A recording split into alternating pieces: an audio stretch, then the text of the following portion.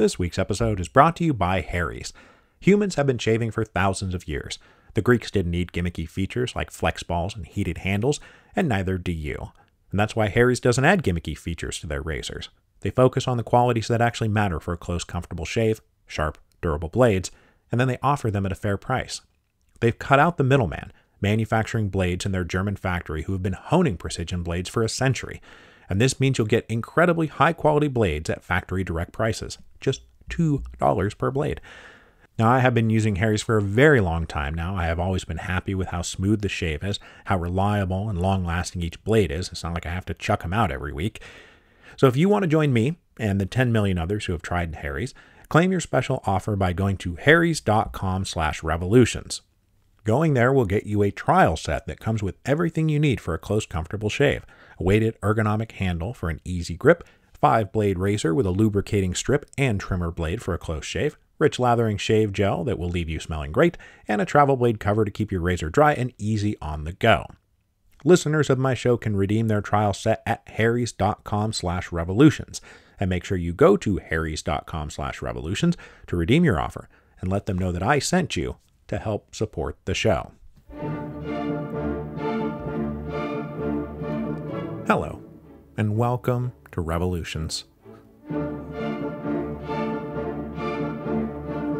Episode 10.20, The Liberal Tradition, Such as It Is.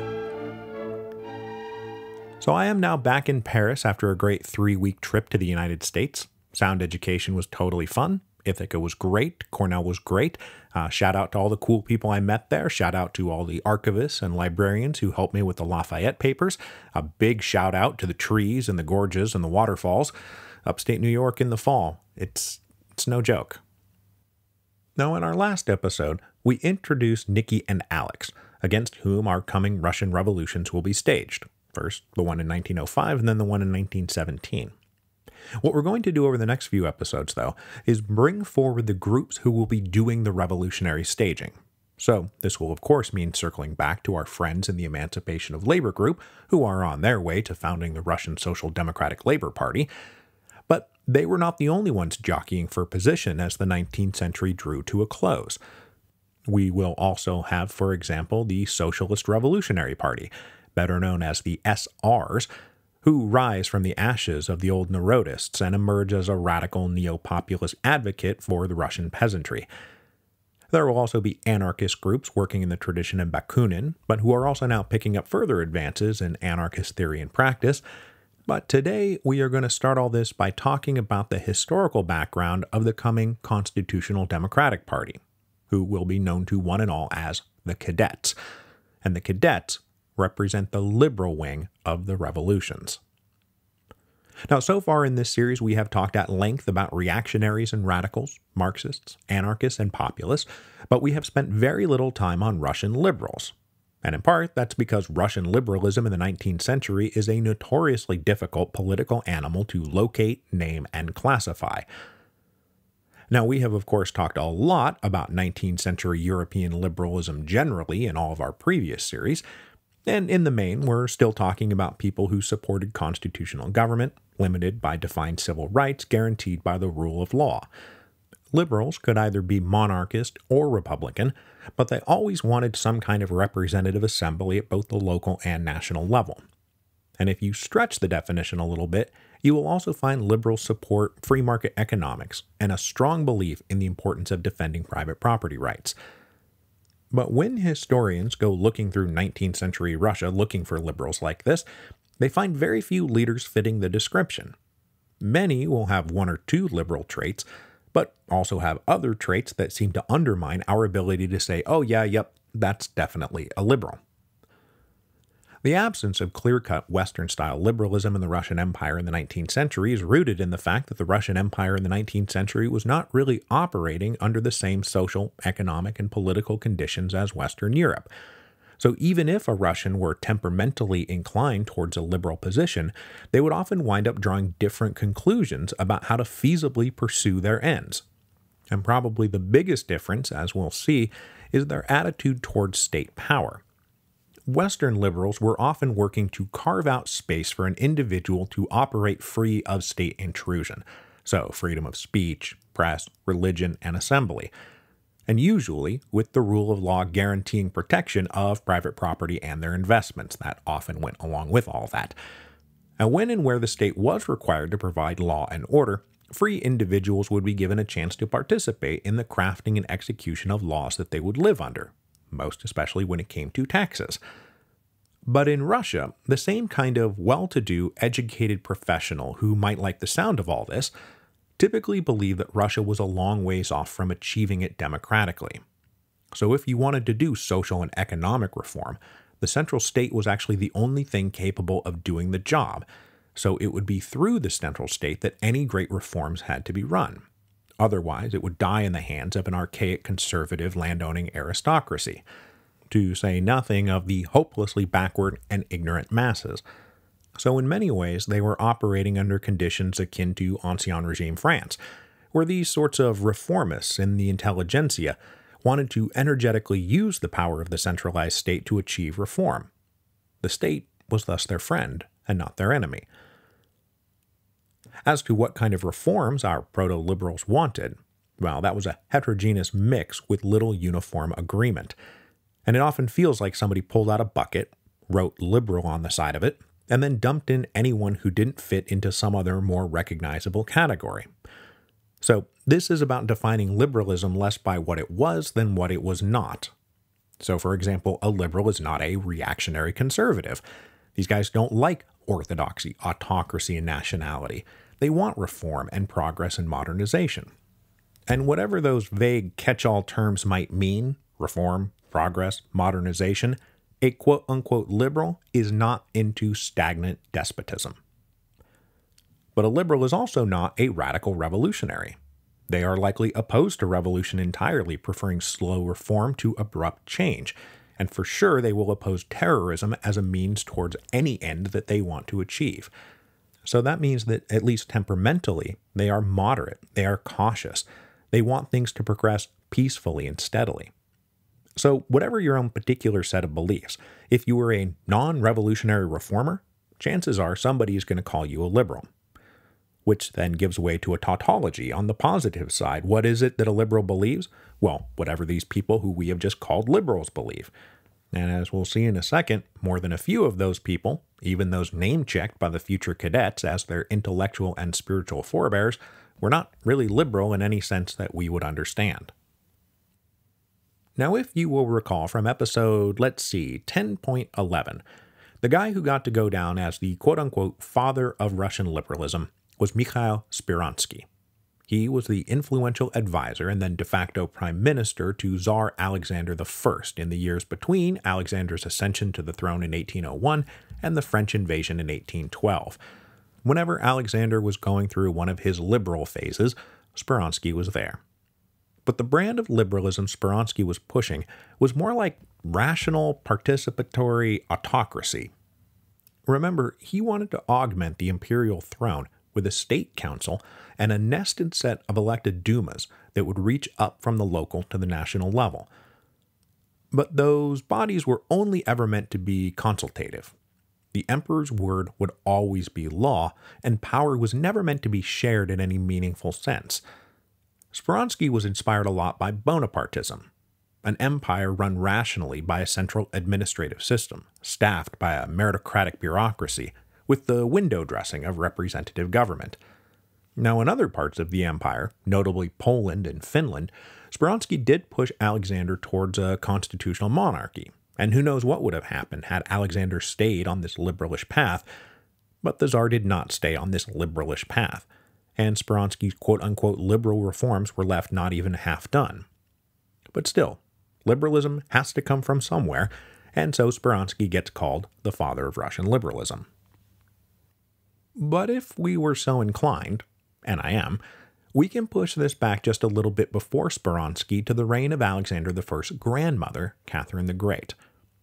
Because it was during her turn as the quintessential enlightened despot that many of the liberal seeds were first planted and cultivated.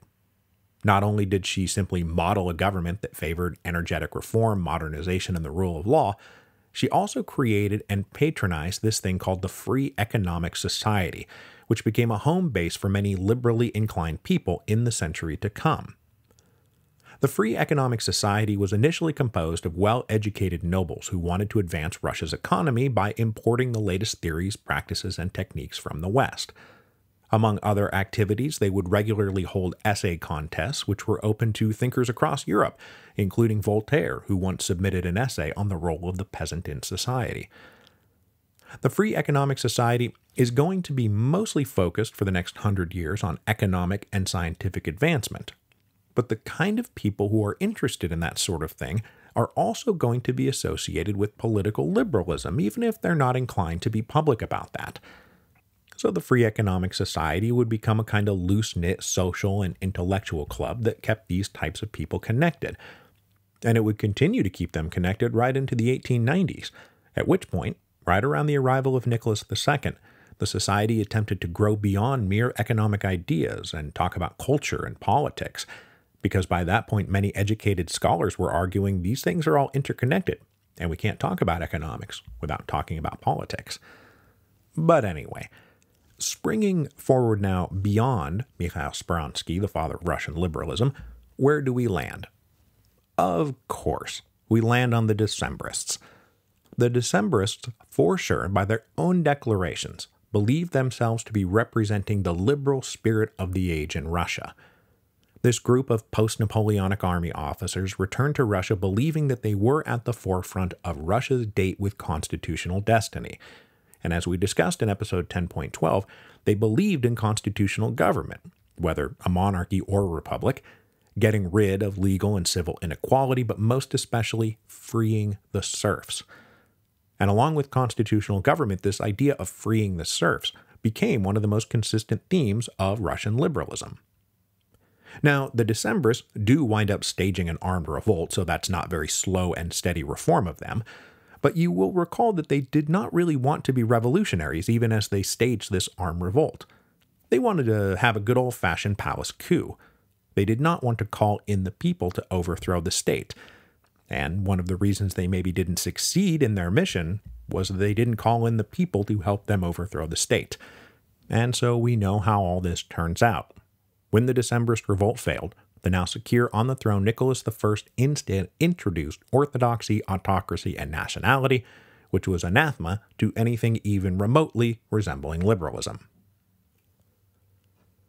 So future liberal leaders would talk about the 1830s and 1840s as a time when the kind of comfortable and educated types who might be drawn into liberal political ideas mostly withdrew into abstract discussions on literature and philosophy that kept them out of active politics.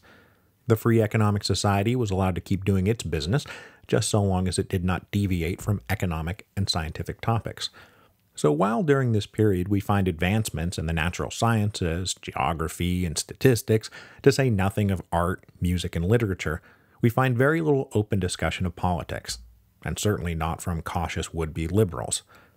Now, some of the westernizers of the 1840s were of course looking with some longing at the liberal pamphlets and books coming out of the West, but when the revolutions of 1848 hit, led, as we well know, by liberals and liberal ideas, there was simply no corresponding liberal movement in Russia ready to mount a barricade.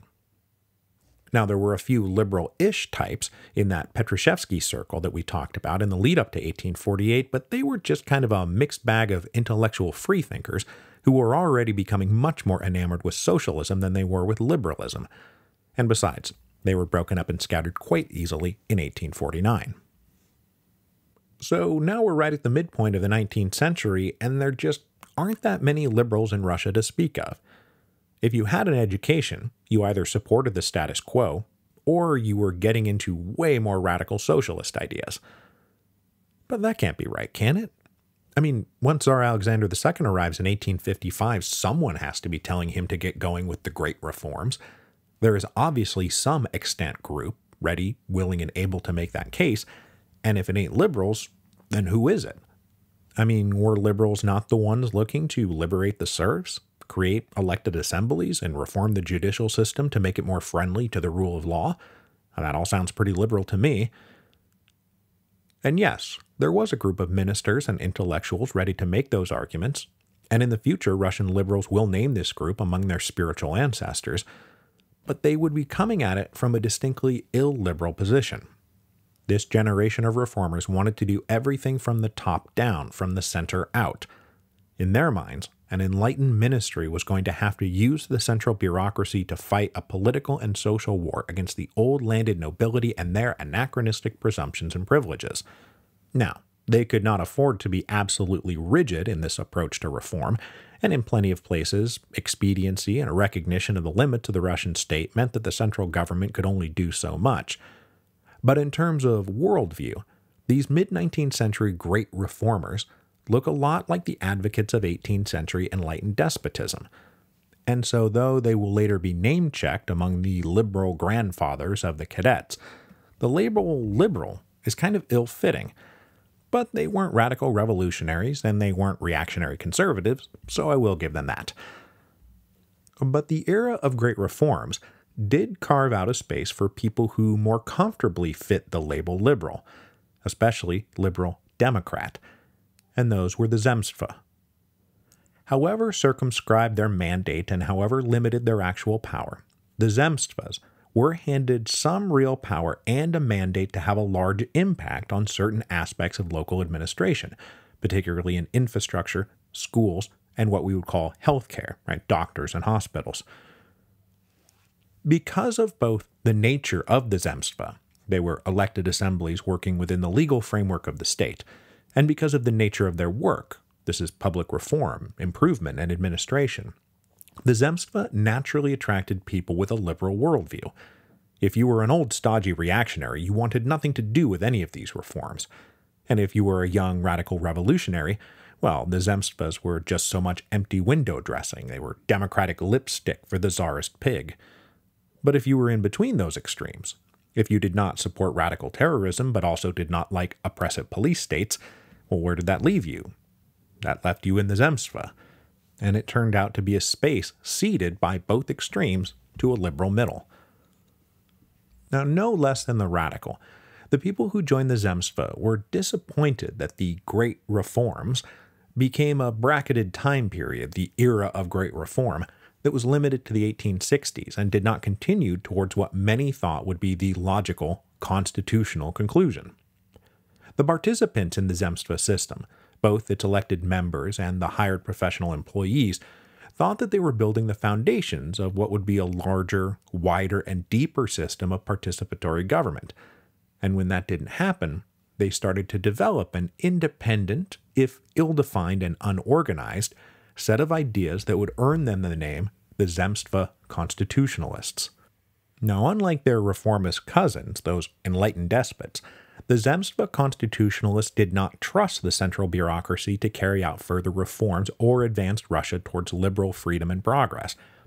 They wanted Russia to renew itself from the bottom up, not the top down, and they believed that a constitution, when it came, had to grow organically from some kind of democratically elected National Assembly. It could not be some handed down by the grace of God charter of government thing.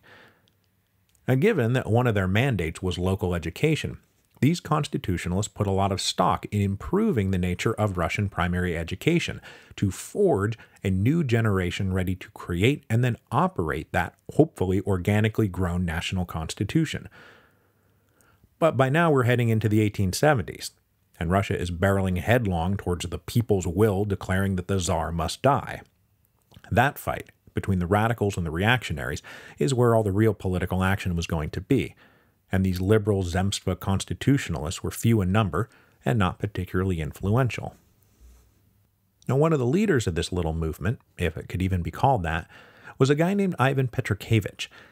He spent a lot of time trying to dissuade various radical leaders from embracing revolutionary terrorism and to instead join this slower and more peaceful democratic push for a constitution, but to no avail, not the least of which because many radicals saw the proposed political constitution as simply a yoke that rich landowners were trying to slip on the people. They were well aware of the critiques of bourgeois constitutions being made by their brethren in the West, and they did not intend to fall for that same trap. As he struck out with the radicals, Petrokevich also lobbied the government, saying you can't beat this revolution with clubs and guns and trains to Siberia. You need to undercut the reason for the revolution's being. Russia needs freedom of the press, freedom of assembly, and a democratic political system. If you give the people a voice and some real responsibility in government, they will stop throwing bombs. In March 1879, Pendrakiewicz organized the first semi-clandestine meeting of what would become called the Zemstva Union, a small group of constitutionalists who had a list of political and social demands. Now, at the top of this list was, of course, a constitution and the standard list of liberal civil rights, but it's also interesting to note that they wanted the government to also scrap the redemption payments that those emancipated serfs had to pay, as they were an immoral and inflammatory burden on the peasantry. Because this was all taking place against the backdrop of an open war between People's Will terrorists and a reactionary police state, the fortunes of these liberal constitutionalists rode like a roller coaster ride over the next few years. Because shortly after the Zemstva Union meeting in March of 1879, one of the near-missed assassination attempts on Tsar Alexander II happened in April 1879. Now, extremely twitchy, the government viewed the Zemstva leaders with suspicion, even though part of their whole thing was we don't want to do violent revolution. In this atmosphere, anyone challenging the status quo was suspect, and so Pendrakiewicz was arrested and exiled to Siberia. But ironically, 2 assassination attempts later, and suddenly the fortunes of the liberal Zemstva constitutionalists was back on the rise. Especially after the Winter Palace bombing, the Tsar and his advisors were like, hell, maybe we do need a new strategy, and so they invited in the new Minister of the Interior, Loris Melikov, who, even if he wasn't necessarily a dyed-in-the-wool liberal, echoed a lot of what the Zemstva constitutionalists were saying. We need to let the air out of this thing. We need a new round of reforms. Probably a round of reforms that move us in the direction of a political constitution. So Loris Melikov came into office with a slate of liberal-minded ministers, and for like a split second, it looked like the Tsar Liberator's reign was going to end as it had begun, with a bunch of progressive reforms moving towards at least a semi-democratic constitution for Russia. But instead the Tsar got blown to bits, and the constitutionalist fortunes plummeted once again.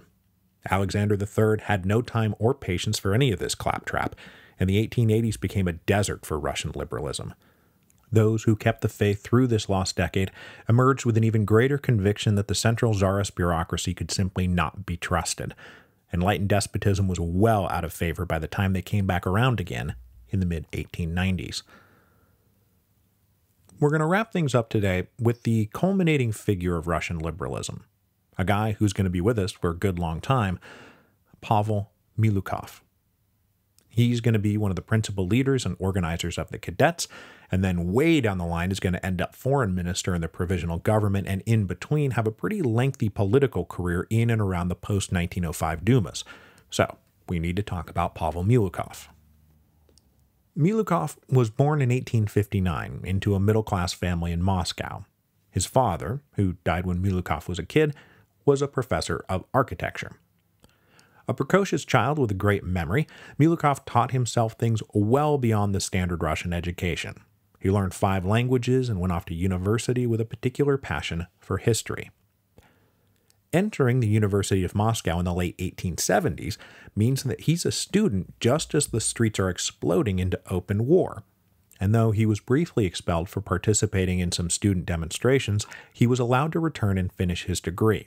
And he never got too deeply caught up in really real radical politics. So he graduated with a degree in history and then went on to take up a position teaching at the University of Moscow. Now, until he was about 40 years old, Milukov was principally known for his work in history. And had he died then, at the age of 40, he still would have gone down as one of the great intellectual figures of his generation.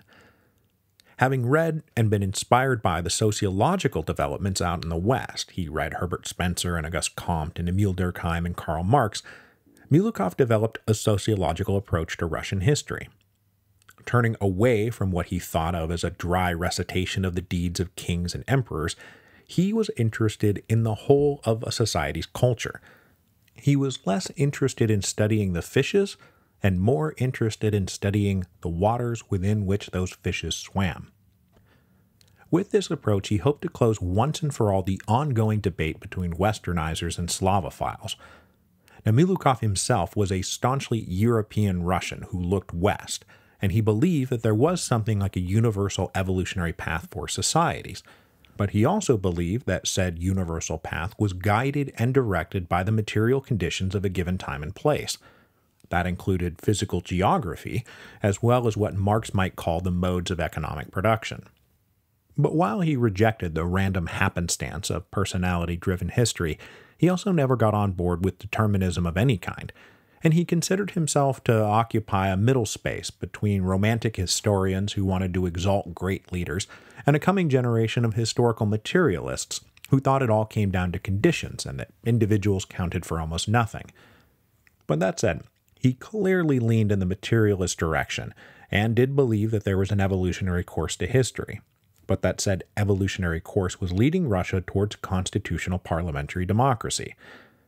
His dissertation was a study of Peter the Great's reforms, taking the novel position that Peter himself counted for very little in the story of Peter the Great's reforms. But then by the later 1890s, he was cranking out what would become called the Outlines of Russian Culture, a hugely successful and influential undertaking that sought to synthesize geography, climate, economics, religion, politics, art, education, and literature to produce a definitive analysis of Russia and its people. And like I said, if this had been all Milukhov had done, he'd still be getting talked about as a giant in Russian historiography. But that's not all he did. Milukhov was interested in politics at a very young age, but he did not follow the radical path.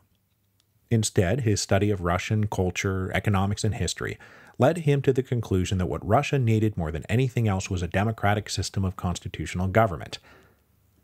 No friend of even enlightened despotism, Milukhov believed that the problem was that the state and the people had always been kept well apart from each other, each rarely taking any notice of the other. Remember, at the local level, the villages were still mostly self-governed at this point.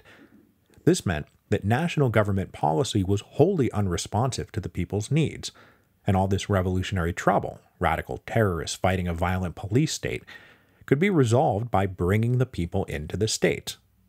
If you introduce universal suffrage and democratic representative government, you will make the state the people's concern and it will have to respond to them.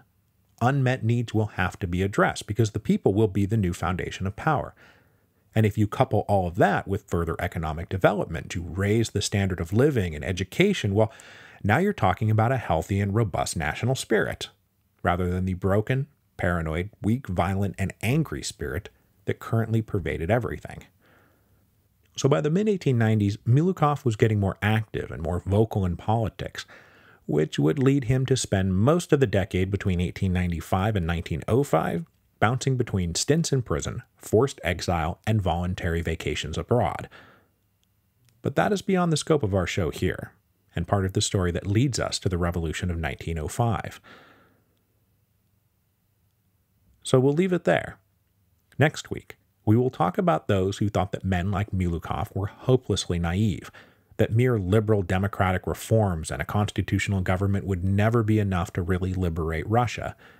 But the people we're going to talk about next week also disagreed with that weird little Marxist cult who thought that a tiny minority of urban industrial workers were going to be the key to real revolution. The peasants were still the vast majority of the Russian population, and political action must be by the people if it was going to be for the people, and it needed to be for the people. So next week, we are going to talk about the origins of the Socialist Revolutionary Party.